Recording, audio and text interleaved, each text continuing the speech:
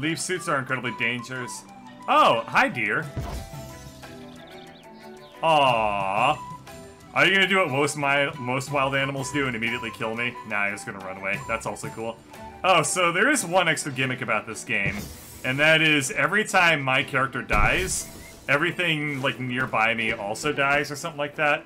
We're gonna figure that out later, what that exactly means. I assume it means that I probably shouldn't die, but immediately launching myself directly into a pool of water nearby seems to have kind of been counterintuitive to those plans. But we have indeed established a very important thing, and that is that things that are made out of electricity tend to not do too hot when you dunk them in water. Alright, so I'm out of energy. I can't spray energy onto any more of the dead trees or whatever. But if I just run around, I hope that I'll probably be able to recover more of it. Here we go. I think I probably want to go to the left up here, correct? Not really sure. Oh. Huh. That's, yeah, that's how waterfalls work. There is nothing wrong with what I'm seeing there. So, the people that made this game have made a total of 3 games, I believe. One of which was a sequel to Slenderman game. So, this is not exactly their, you know, they haven't been around for very long. I gotta say, this seems like they put a lot of stellar effort into it, but I imagine that due to the fact that this is a $20 game, and was made by a extremely new studio, formed in 2010, I believe, that, we're probably not going to be seeing, we're probably going to be seeing a lot of incidences like that, where it's just like, there's a little corner that's a little bit rougher than what you normally expect to see. I wonder if can I make that jump? It doesn't quite look like I can. Let's get some space. Let's back up a little bit. And I'm just gonna run, I'm gonna be running, and boom! Uh-oh. Nailed it. Hell yeah. I don't know where I'm supposed to be going. I think I got turned around and headed back where I started. Do these mushrooms look similar? Yeah, I managed to get turned around at one point and go back entirely the wrong direction. So that's cool. Oh well, I get to live this like nice little experience again where I get to like skate and run and stuff like that. Whoa! Holy shit, that's cool. Oh man. I will say though that like these little moments of like sprinting and jumping and stuff like that are quite a rush. Oh, the reason that waterfall looks the way it does is because you're not supposed to look at it because you're supposed to be running past everything. Unlike what I'm doing, which is going the wrong direction and like stopping to smell the roses. Here we go. Let's keep going now. If Bird can run like that, he should be in the Olympics. You know who was in the Olympics and had prosthetic legs and knew a lot about life and death? My father once told me, Adam, there's no way you're gonna ever be able to make 2 Oscar Pistorius jokes in one single video. And I was like, you can't tell me what to do, Dad. And here we are. I don't know where to go right now. Up this way? Oh, I see. I just gotta jump on top of these things and then jump on... I gotta jump off of this ramp over here. Yeah. We gotta jump off this ramp. And then land on this boulder here. Ah, okay. So now I'm actually making progress again. Can I eat these things for energy? I said they were edible earlier. They are edible! Excellent! Ha ha ha ha! I will eat all these, like, glowy, orbital warbles and gain their powers to turn dead things back to life and other such good things. Oh, we're totally fine. Alright, well, if I see anything dead along the way, I hope that I don't just run past it. But I definitely have the energy to resurrect everything I see, like that. And that thing's fine. Never mind. It doesn't. You don't get any living juices if you're already alive. Greedy ass trees. Oh, I was thinking they're better than everybody else. Just because they were born 1.5 million years ago. Hi, dear. Life can be taken from nearby living things, such as trees and animals. Less robust forms of life don't provide energy. I'm not gonna kill these deer. I mean, I guess the game wants me to, so I guess I will. I'll take the energy and give it right back to it. There you go, bro.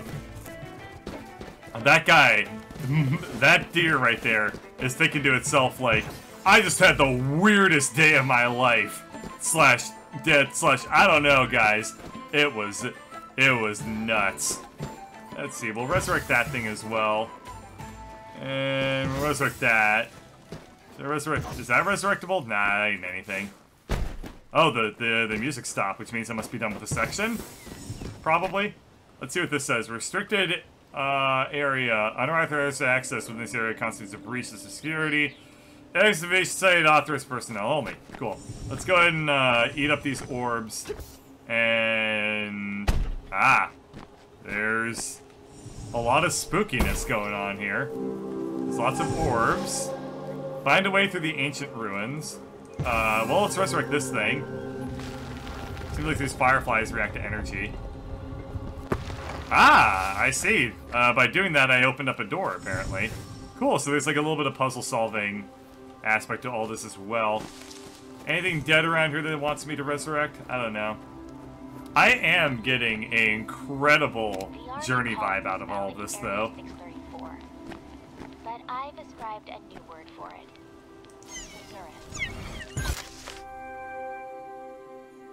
The beauty of that word seems to rival the majesty of this place. I suppose that would make its ancient inhabitants officially known as Saurians. To think these ruins have existed here for so long. Holy shit. They predate any known civilization on the continent. They seem to have infused the life energy from trees into their infrastructure, but how? Wow. Killing those things makes them look horrifying.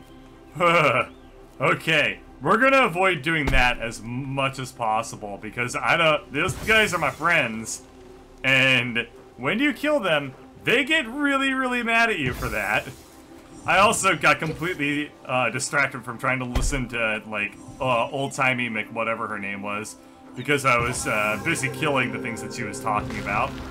Alright, so I brought all the trees back to life, and I guess that ends this area. I'm gonna actually go back and pick up some energy, because I don't know if I'm gonna be running out of it anytime soon.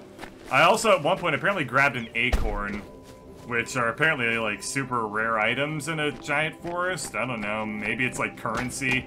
Like, you give it to, you know, forest animals like dogs and shit, and you're like, hey, can I get, like, a bunch of, like, poop or whatever it is that they sell you in the forest? Energy capacity increase the capacitor upgrades. Find 4 to complete an energy canister. So that's what, note from a Pathfinder. I could watch these sprites all day. I can't believe how friendly they are, brave enough to come right up to us. I guess they have no reason to fear us, we aren't natural predators to them at all. Okay, so this game's just totally a rip-off of Zelda, right? Because if you have to collect 4 things to get like a full canister upgrade, like that's just a total rip-off. So 0 out of 10 right there for that. But there's gonna be 2 canisters in here. Yeah, alright, now I have an extra Dota herd of energy. So speaking of natural predators, I wonder if anything's gonna kill me. I mean, aside from water, man's most dangerous foe. But I think that as long as I just avoid, you know, drinking things or getting thirsty, I think I'll be okay. I should be able to snipe that tree from down here, and I need to find one more acorn tree to complete this section. Let's see if there's one over here. Oh. The military is helping to explore all these ruins through the soldiers piloting L.E.A.F suits. They call these soldiers pathfinders since they can trek through terrain normally inaccessible to someone like me. Every guy back home's gonna want to go joyriding in a L.E.A.F suit. But until the military's project comes to a close, we're cut off from any contact outside the valley. I guess the world will have to wait just a bit longer to get their hands on these rides. Stupid military always keeping their Iron Man suits away from me, and their GPSs and their Black Hawk spy planes or whatever. Ooh, medallions. I got a medal! Yay! These medallions are said to be used to access an ancient pyramid. Collect enough pieces to gain access to its chambers. Hey, I got another acorn. Cool. I really wish I was listening earlier to what's-her-face tell me about like what the utility of acorns were. I mean, aside from the very obvious ones of like pretending you're a squirrel and, you know, making acorn cupcakes and all that usual stuff that people do with acorns. Use falling momentum to break through cracked surfaces. Well, I guess there's some down there. I'm gonna explore a little bit, though, because it is a game about exploration, and I feel like I would be very remiss if I did not get, like, all the medallions and acorns that were promised to me. Hey, maybe I can use the acorns to buy medallions. Or, what if it's the other way around? I use the medallions to buy acorns. And then I can commit voting fraud in 2012. Alright, let's go ahead and drop down through here. Boom! Yeah, take that, natural wonder. Soldiers piloting L.E.A.F suits. Leap effortlessly through air function. Oh, come on. Are known as Pathfinders. Their ability to manipulate life with running speeds up to 110 km miles per hour makes them a deadly addition to the battlefield. So, they clearly came up with the acronym L.E.A.F, and then tried to, like, backronym it into a sentence that made sense. And that was just absolutely painful. I hope that they don't do that again. Glowing orbs that everyone is making a fuss over.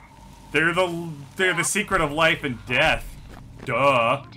You put them in your prosthetic legs and use them to make dear your friends. Other than that they are indigenous to this valley and that the army is using their energy for their war project. That's about as much as they'll tell me. Such a shame. I wish they would just let them be. But I suppose it's the whole reason we're here to begin with. Oh, I can bring things back to life, and you're telling me that the damn skulls in the walls don't come back to life? What the hell, guys? It's literally a skull in the wall. It's a skull. Skulls symbolize dead things. Oh, right, water. Yeah, let's go ahead and let that water be. I've had bad experiences with water in the past. I'm also completely turned around on where I'm supposed to be going right now. Let's see, there's this thing. Ah, here we are. This looks like progress. Yep. So I wonder... Okay, so there's got to be, like, some deeper plot to this game that they're going to be, exploring throughout all of this stuff, right? So, like, there's got to be, like, some weird, like, ancient forest spirits, right? That are going to be like, oh, humanity, what are you doing here? You're sucking up all of your all of our life stuff. You know, that's natural resources. We only got a couple hundred of those. It's just like coal or nuclear power or whatever, but not nuclear power. So I assume that there's gonna be like some sort of plot like that at some point, and I assume that it's gonna be like this weird gigantic flying Deathmotron. Look at this guy, he's made out of gold. He must be the coolest one. Let's kill him. Oh god, yeah. They do not take kindly to being killed. I'll bring him back to life. I haven't seen a whole lot of dead things. I thought that'd be the kind of more common in this game.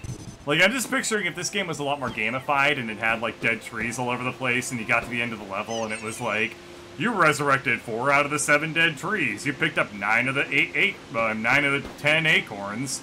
You know, maybe we'll get to that. Maybe at the very end of the game it just says, like, hey, you didn't explore very good. The whole point of the game is to explore shit. We're not going down there. Some things are better left unexplored. I'm sprinting. Problems!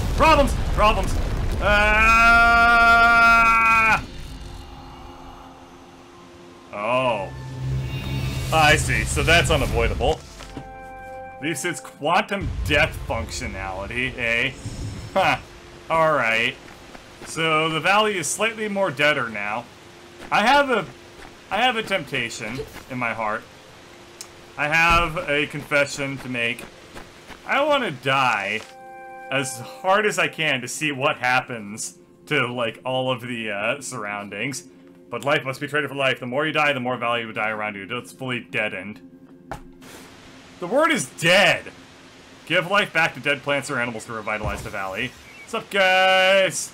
Hey! Can we be friends now? Oh.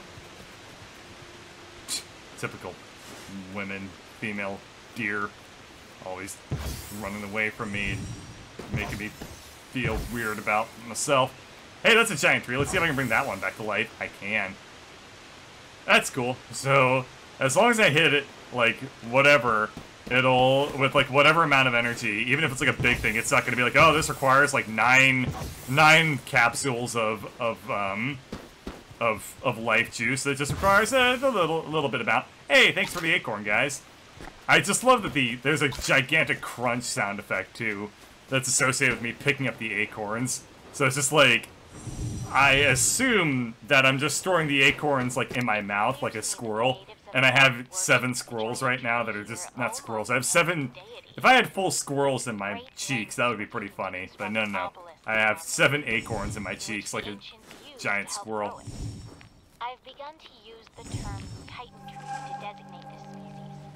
Cool. According to my interpretations, once every 1,000 years, the Titan tree will produce the mythological and famed life fruit, said to possess the power to shatter the world into fragments. No wonder the military is so interested in this place. Wait, so the military's strategy is to chop down all the life trees to kill everything in the world? Because that would be hilarious. Sacred trees are common in mythologies around the world, typically as symbols of growth, decay, and resurrection. Some ask as concepts such as the world tree Yggdrasil of Norse mythology, which provided a map for the composition of the universe at its link between heaven, earth, and the underworld, but more recently in Christian belief, the Tree of Life represents the immaculate state of humanity before its exposure to the original sin causing its fall. Cool. Cool! Look at that. Nice.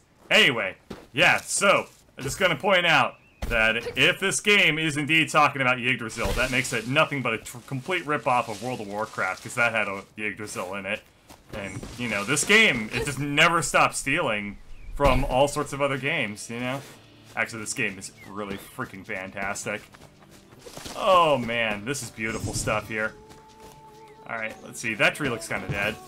As does that one. Any more dead trees? Come on, trees. Come out of your hiding places. You gigantic, immobile things. So I guess this might be probably an approximation of the overworld? Yeah, I guess so. So I have 3 indicators. I have like these 3 like temple-looking things. So I assume that I have 3, I don't know, temples to like go to and do like quests and stuff like that and bring back life into the valley. I might as well see... Ah, so we follow the roots. No! Oops. Oh well. Leaf suits are very heavy equipment. Yeah, I know. I've already died in water once before. It happens. To me, primarily, because I tried to jump over a lake.